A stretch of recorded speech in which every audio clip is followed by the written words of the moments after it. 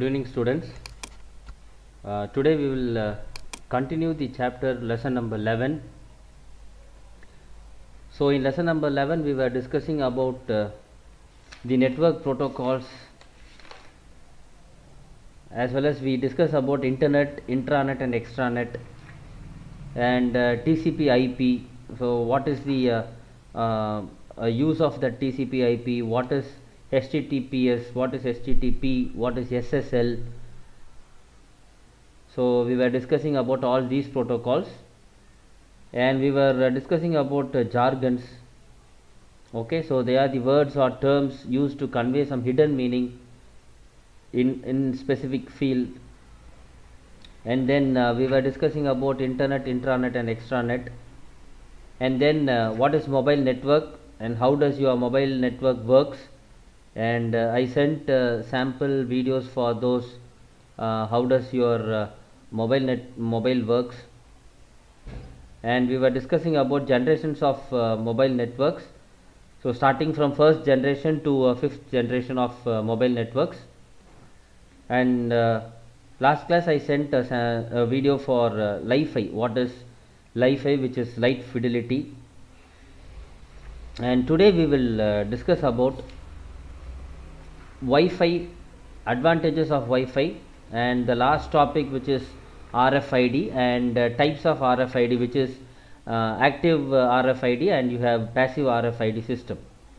Okay, and then the components of RFID system. So first, what is Wi-Fi? So Wi-Fi is nothing but it stands for wireless fidelity, and it is a wireless network technology that permits computers and alternative device to be connected to every alternative into a local area network and to the net without wires and cables. So Wi-Fi is additionally stated as WLAN, which is wireless local area network. Okay, and this follows the protocol of 802.11, and this is the technical code for the wireless local area network protocol. Okay, then the benefits of Wi-Fi. So this may be asked in 3-mark question. What are all the benefits of Wi-Fi? And it includes mobility. Okay, for example, you can carry over the hotspot, or you can carry over laptop, and you can connect to Wi-Fi through the hotspot or at any place where you are into your work. And then it provides connection to internet, flexibility of LAN, that is, it provides all the features of your local area network. So that is a meaning for the third point, which is flexibility of LAN. It ensures connectivity, that is, it can connect any devices into the network. It allows places that are remote to benefit from connectivity, and it is of low cost and high benefits. And then the last topic which is given in your textbook is RFID, which is in 11.1.4. So which is radio frequency identification. So this RFID is a technology designed to locate object. It may be your credit card, it may be your password or a passport, or it may be even your livestock, using radio signals. And this RFID is nowadays used in each and every field, in warehousing field, in garments, to maintain stock register, to maintain your even in shops, in grocery shops, or even in railway station. It can be used in railway station, it can be used in bus stops. Okay, so you have two types of RFIDs, which is active RFID and passive RFID. Passive RFID is nothing but it covers a shorter range of distance, and active RFID, it covers larger area of distance. Okay, so we'll discuss in detail. It is a technology designed to locate objects.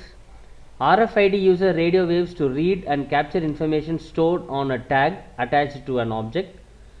Tag can be read from several feet away and does not need to be in direct line of sight of the reader to be tracked. RFID is made up of two parts of a reader and a tag or a label. RFID tags are installed with a transmitter and a receiver.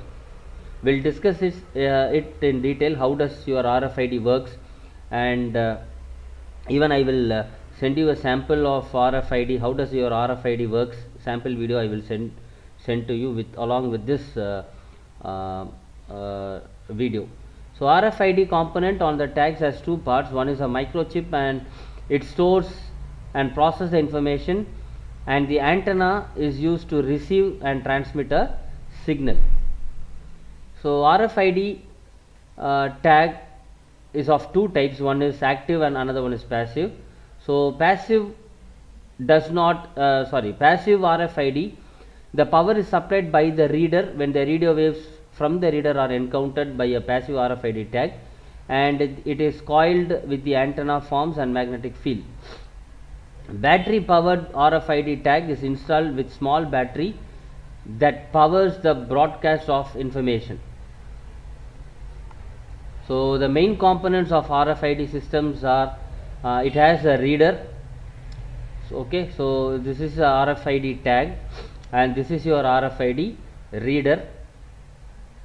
So RFID tag, it has silicon microchip attached to a small antenna and mounted on a substrate. So if you can see this, the image will be given in your textbook also.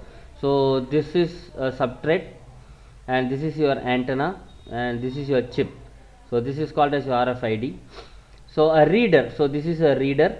Even in grocery shop, if you are going to make, if you purchase, they will have this type of reader. Okay, so that they will scan the barcode, and that barcode details will be read by this reader, and then the data will be collected through the system. Okay, so it is used to it is used for communication. And then the second one is a controller. So the first one is RFID tag, second one is a reader, and then the third one is the controller. So these three things are the main components of RFID system, and this is a very important 3-mark question. What are the main components of RFID system?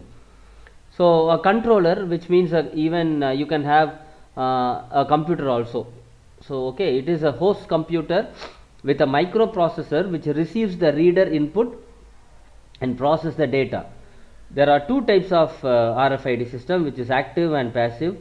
So active RFID system has its own power, and this system used to cover large distance and to track high value goods like vehicles.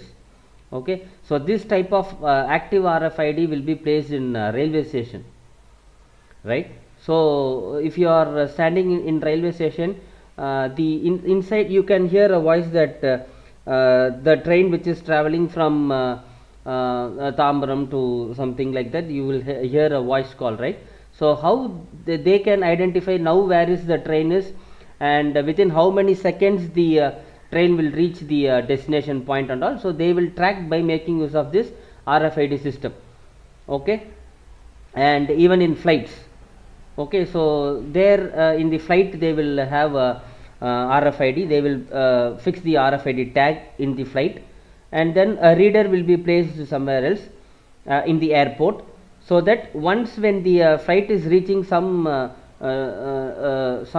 short distance or some long distance, they will calculate, and once when the flight reaches the required distance, the reader collects the information from the RFID, that is which is placed inside the flight, so that, and the information will be collected to the controller, that is the system, so that there the operator will monitor it, and then he or she will announce that the flight number this from the place, and it is going to reach within the stipulated amount of time, or if the flight is going to land somewhat after the stipulated time, they will inform that the flight name and the flight number which is coming from will reach 5 minutes later or 10 minutes later due to bad weather condition. So like that it will be informed. And then the passive RFID system, it gets the power through the reader, which is the antenna, to the tag antenna. They are used for shorter range transmission. So these type of passive RFID.